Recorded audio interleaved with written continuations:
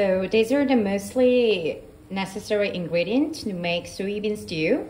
I have been out of a couple ingredients which normally go into this soup. But since I haven't really unpacked yet, since I moved in, so these are the something quick that I can do. So first of all, this is soybean paste, and then this is hot pepper paste, which is K-spicy, the version of masala. Normally we use the green, the pumpkin, but I got no pumpkin green one today, so I'm gonna use it just yellow one. And this is green capsicum and the Vietnamese and the red chili.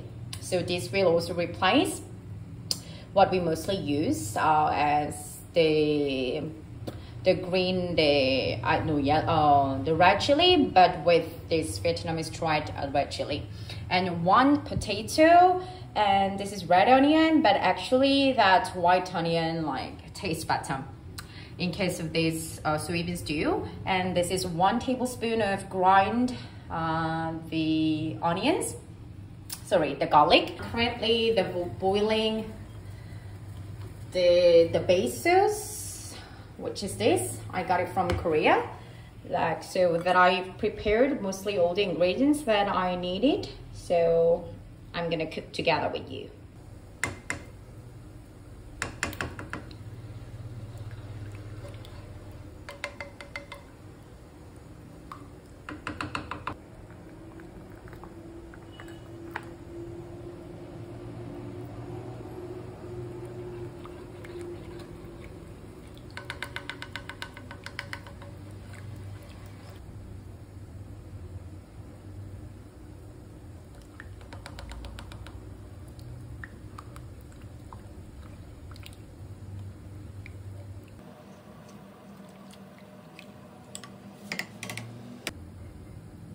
Jaggery.